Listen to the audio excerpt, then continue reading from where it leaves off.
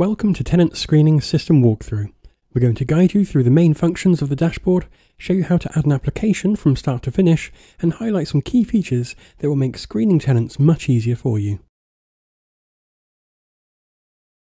Enter your details and complete the CAPTCHA security question to create your account. This will automatically take you to your dashboard. When logging in, if you have forgotten your password, click the Forgotten Password link, which will send a new password to your email address. Once you have created your account or logged in, you'll be taken to the dashboard. For speed, the most commonly used functions are at the top of the page, so you can create a new application, add a new property to the property management database, upload files such as tenancy agreement to the document library, or simply update your details. Below is the Icons and Statuses section, which is a reference for what each icon means when associated to an application. The E represents the credit report from Equifax, the pound symbol represents the employment reference, the house represents the landlord reference, the folder represents the document library, and finally the handcuffs represents the DBS check on the tenant. A DBS check was previously known as a CRB check. If a disclosure and barring services product has been selected to check if a tenant has any unspent convictions, the only icon that will appear will be the handcuffs for the product and the folder for the document library. For simplicity, we use a traffic light system for the icons.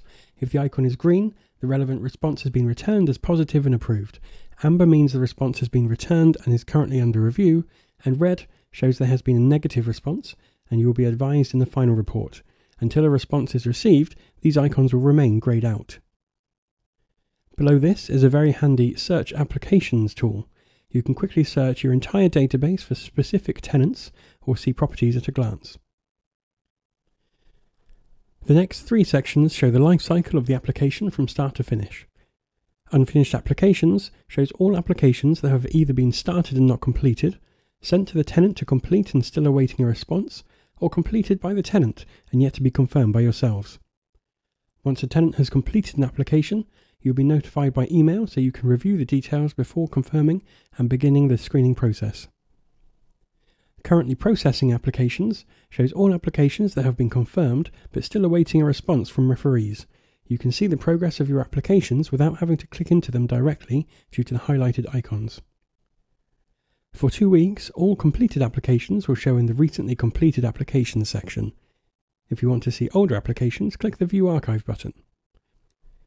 At the foot of the dashboard is the Property Management section. Here you can add, edit or delete any property details you've previously added manually or added automatically from previous applications.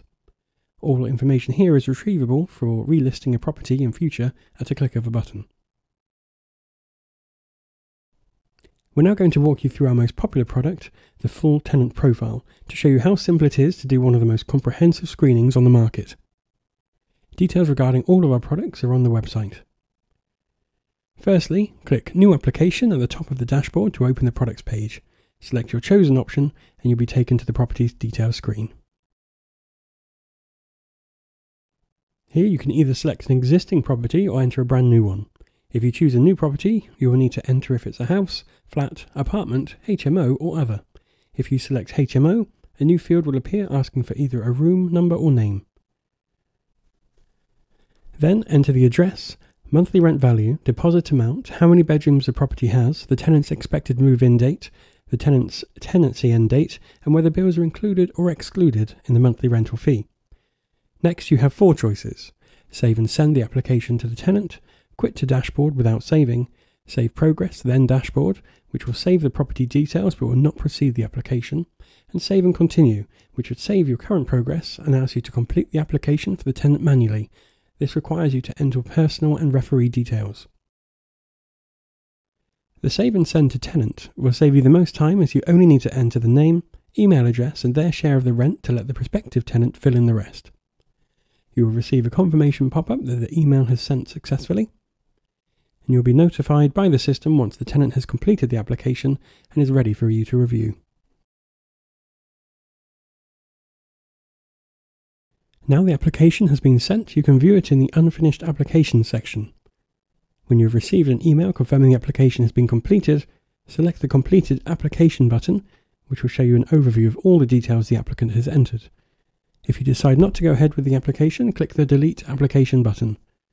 At the foot of the dashboard within the Property Management section, the address will now appear. We have clicked the Complete Application link, so we are now taken to the tenant information screen. As you can see, this screen displays all of the details provided by the prospective tenant for you to review and decide if you wish to go ahead with the screening application before you make the payment. This is one area where tenant screening differs from other screening services, as they will require you to provide contact details for the tenant and make payment at that point, so you will never see this information. The only time you'll see any information regarding the tenant will be in the completed report.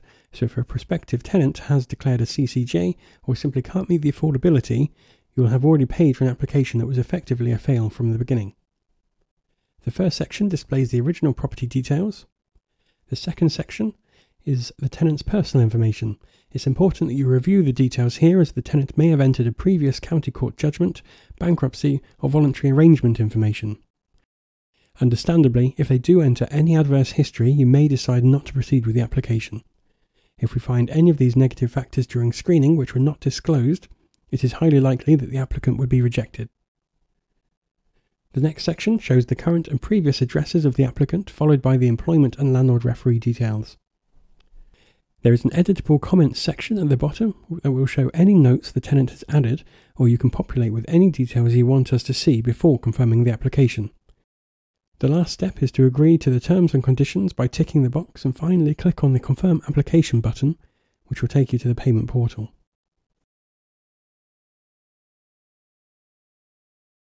Going back to the dashboard, you will see that the application has been confirmed. It has moved to the Currently Processing Applications section with its relevant icons showing. Click on the icons to see more details. They are currently greyed out to show references have not been returned, so they will change colour to indicate when they have.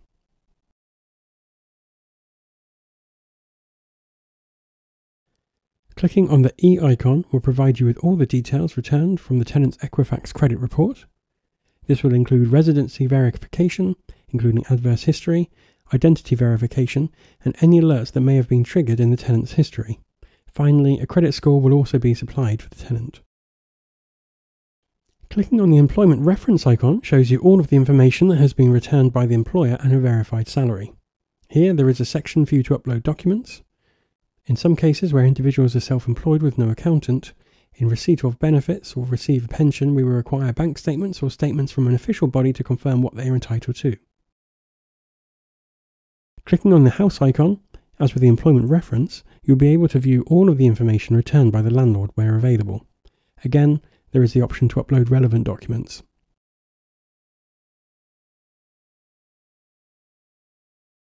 Once all references have been returned, tenant screening will review the information, make a suitability recommendation regarding the prospective tenant, and send you a final report with all of our findings via email. The application will then move into the recently completed applications section, where the result is shown along the options to view the application with any notes, or resend the final report to your email address. The application has now been completed, and typically your part in this takes around 3 to 4 minutes. Thank you for watching, and we hope you found this demonstration informative. Remember, we are always available to answer any questions you may have regarding your screening requirements. Click the Register Now link to start screening your tenants.